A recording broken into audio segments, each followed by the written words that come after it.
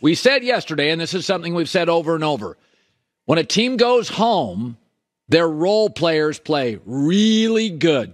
A couple nights ago, Lonnie Walker in L.A. was something. Lonnie Walker last night, nothing. Jared Vanderbilt, nothing. Rui, nothing. Yet the role players for the Warriors, Jordan Poole was under control. Gary Payton II was very strong. As expected, when you play at home, the non-stars, your fifth best starter, your first three guys off the bench tend to grow and play well. You need the stars on the road because you're not going to get the role players on the road, and the Lakers' role players didn't deliver. In fact, if you look at the box score, it really tells you the story.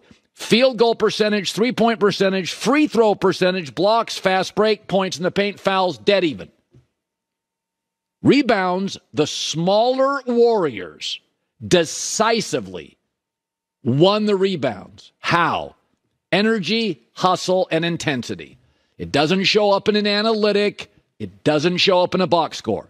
When you pin a champion against a wall, that box score tells you that came down to the final shot. Warriors in control. They led by double digits in the fourth quarter for all but like 16 seconds. It is remarkable to watch, especially at home. Although we saw the Warriors do it in Sacramento, you get pinned against the wall. We saw the Warriors do it last year in Boston, pinned against the wall, and they provide a punch. Draymond was a catalyst. Andrew Wiggins, easily his best game, finally played with some assertiveness and aggressiveness. Jordan Poole played under control. So Steph Curry, who's been brilliant, like he was against Sacramento, Steph Curry got some support, which he often does at home from role players. So the Warriors clearly last night providing another example that the Warriors still have their fastball. But the question is, how many times do they have it in this series? Am I supposed to believe Andrew Wiggins, who played aggressively, will now go to L.A. and play aggressively again? It's not his personality. Can I get 20 from Draymond again? So last year in the finals, they gave us two big games like last night. Fastball, beginning to end. They gave us two of them against Sacramento. This is the first time, beginning to end, you got the Warriors' fastball. The good news for the Lakers, though, and it's really good news, is due to the Lakers' size, and we saw it last night, they score less spectacularly. Warriors look flashier. But the Lakers score more easily. They get those twos very easily. That's why at one point in the first half, the Warriors were humming, and it was tied at 54. But eventually, the Lakers' role players didn't provide the help that Steph's role players did. Golden State has no answers for the Lakers' size. So the only way for the Warriors to win these games, and you look at the rebounding totals, when they've out-rebounded the Lakers, i.e., they've been hyper-aggressive, both ends, offensive rebounds, crashing the boards, defensive rebounds, only two games the Warriors have won. So you're going to go to L.A. now. You're not going to get that kind of effort probably from a Jordan Poole or a guy off the bench or Dante DiVincenzo. You're going to need Steph again to be great. But the key is you're going to need Wiggins to be great, and you're going to need Draymond to be great because Steph will be. And I don't think the Warriors have any answer for the Lakers' size unless they're over-the-top aggressive, which they were last night, led by Wiggins. And I'll say this, that I felt like I was a spectator last night watching a champion, and I was wondering, is this their final punch? Because when they give you this fastball, it's beautiful. The ball movement is beautiful. The shooting and the skill is beautiful. Lakers aren't pretty. Lakers win with defense, protecting the rim, AD, blocking 6 shots. They're not a pretty team. Darvin Ham wasn't a pretty player. He's a defensive guy. That's his mindset. That's how he coaches. That's his basketball DNA. Tough. Golden State's been the most beautiful basketball team on the planet for about a decade. Are we watching the end of it? Their last punch before they reboot. So I sat back. We have a luxury tax coming in now. You're not going to be able to have teams like this where guys play together forever. The only reason we got KD to the Warriors because of a goofy loophole. That's not going to happen again.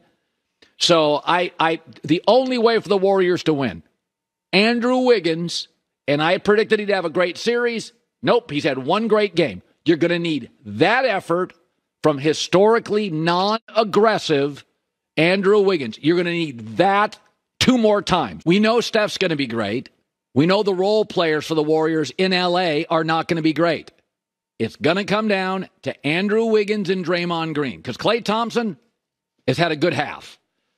So I need Wiggins and I need Draymond to deliver A games like last night. They can do it. Big-time Hall of Fame level talent can do it on the road. Role players can't. And we know Steph's going to be great. All right, so Anthony Davis got his head banged on, left in a wheelchair. They wanted to get him off his feet. The good news is it's nothing below the waist. It's no ankle. It's no knee. Chris Haynes reporting this morning, barring a setback, AD will be available tomorrow night. I would have gotten him off the floor end of the third. When the Warriors went up 16 points, 2:30 left, third quarter, I would have pulled LeBron and AD off. Instead, you got LeBron playing another 9 minutes in the fourth quarter.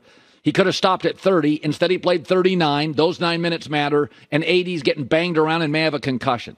The entire second half, the Warriors led by double digits, as I said earlier, for all but 16 seconds. Steph was in a zone every time they got close. 10, 11, 9. Steph at a 3, Steph at a 2. So you played LeBron 9 minutes more than I would have, and you got AD hurt more than you should have.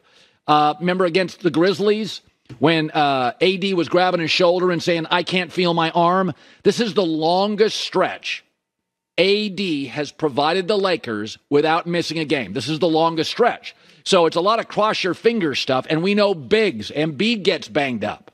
We know this. We saw Giannis in the playoffs get banged up. We watched Memphis's big Steven Adams fall apart. You got to protect your bigs, and sometimes protecting them is you get down big third quarter, they have an injury history, just take them out. I would have done it. They didn't, so you cross your fingers. AD is ready to go. But, his body, it just, big guys get hurt early. They get hurt often. Embiid's not going to get healthier. Steven Adams is not going to get healthier. AD's not going to get healthier. Giannis is not going to get healthier over the next 7 to 8 years. So the injury report comes out later today. They use independent doctors. Chris Haynes is reporting this morning, somebody I trust, that he is ready to go, barring a setback. Remember, they're not beating the Warriors the next 2 games without AD. They're not. They had a lead on the Suns a couple of years ago, and LeBron was closer to his prime. AD goes down, series unravels. So, let's be honest. The entire series for the Warriors has been trying to manipulate Anthony Davis. It's not about LeBron. They're not game planning for LeBron at all. They're game planning for Anthony Davis. He leads the team. LeBron was hoping he would have started this 3 years ago. It took a while, but now he is the team. When LeBron plays well, it helps. When AD plays great, they don't lose. So as of now, the good news is AD will be available. My gut feeling, I do not know what the line is. My gut feeling, if AD plays, Lakers come back home and win, because I do not believe Andrew Wiggins can provide that type of aggressive, assertive style 2 more games. I think we got Andrew Wiggins a very rare glimpse of what he can be on his best. And I don't think Draymond's dropping 20 in L.A. and then 20 back in the Chase Center. Hi, everybody. Thanks for watching. Subscribe here to get the latest from the show. Also, be sure to check out more of the best clips from The Herd or go watch a few segments from other shows on FS1.